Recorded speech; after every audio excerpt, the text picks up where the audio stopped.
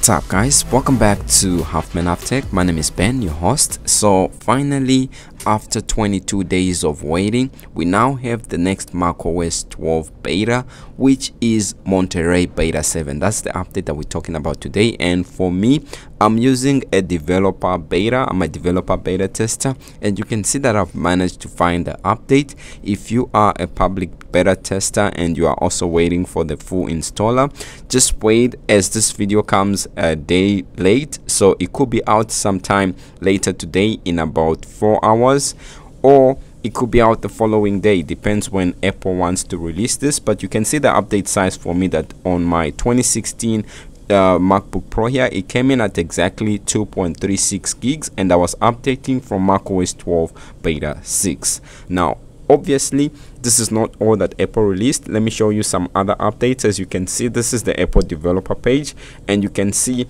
that they released macOS 12 beta 7.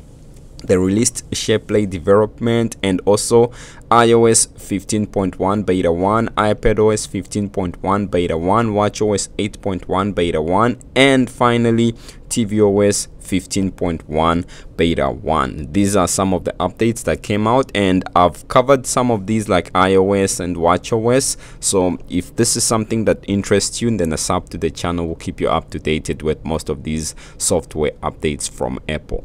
Now I've already updated my Mac here like I showed you. So if I go into the about this Mac section, you can see the new build number that we have here, and it's 21A5522H, and coming from beta 6, which had a build number that ended with a J. So we jumped from a J to an H, which is about 2 steps in the positive direction. It's not a big major jump, but it is a positive jump that's worth mentioning, since you know these updates can sometimes even go in reverse. Now in terms of the storage being taken up by macOS, or the system storage, you can see that the system storage is taken up exactly 16.58 gigs, which is, you know, average according to most of the updates that I've done in the past. Now when it comes to new features and changes, I want to show you a new screen that has been posted by quite a number of people actually over on Twitter. So this is how the screen looks,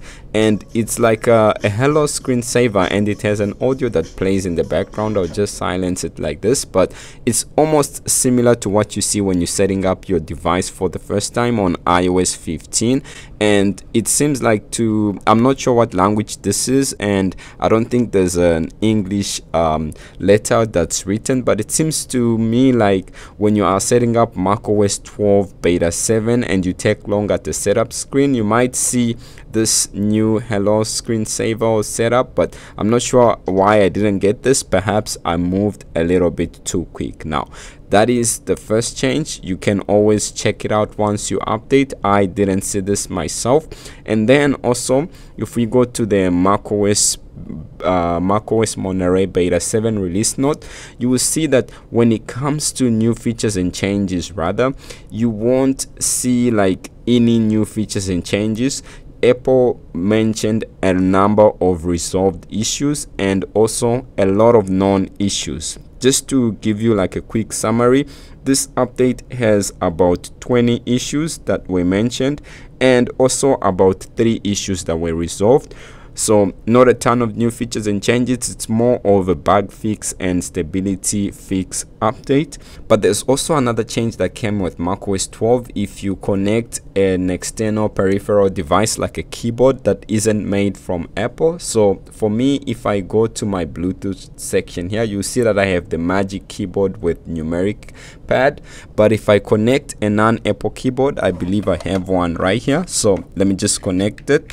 So if I connect the non-Apple keyboard, I got this pop up on my main monitor, and you can see that we get a new splash screen that says keyboard setup assistant, and then you can always continue and it will try to identify the keyboard. The one I just connected is from Dell, but this is something that has been there apparently from beta 6, and on beta 7 it's still there, and I believe when the final release comes out, this is something that you can always check out. And once you unplug your keyboard like I just did, the setup assistant just just disappears. That's a change. And also, since we are here in system preferences, when you open up system preferences and you look for sidecar, you notice that sidecar has been removed from the menu page of the system preferences, and that has been moved inside display. So if you want to see sidecar, you have to go into your display settings, and that's where it is now located. When it comes to some of the major issues or bugs that people have reported so far up to date, some of those have to do with the calendar app. So some people are seeing issues when it comes to like the calendar app synchronization and setting your reminders and notification, and also some others are seeing like issues when it comes to AirPlay or screen share to your Mac. And also over on Twitter, I believe I mentioned this on my Twitter page. So there's this user that mentioned, his name is Steve Smith. So you can see macOS 12 Beta 7 check-in time, and he noticed that the toolbar icon size has been fixed, and also toolbar separator not fixed, and he lists quite a number of things that were not fixed, and basically not a ton of new features. It has more bugs or issues that are known than resolved issues with this update. So that brings us to the question of performance. So when it comes to macOS 12 Beta 7, I actually did a Geekbench score to see how good this update is performing. And when it comes to CPU, I got a score of 647, and for multi-core, I got a score of 2888. When it comes to GPU or compute performance, I also ran Geekbench scores just to see how good this update performs. I use Geekbench 5 for Mac to test these Geekbench scores, and I make sure nothing else is running in the background besides the screen recording and Geekbench.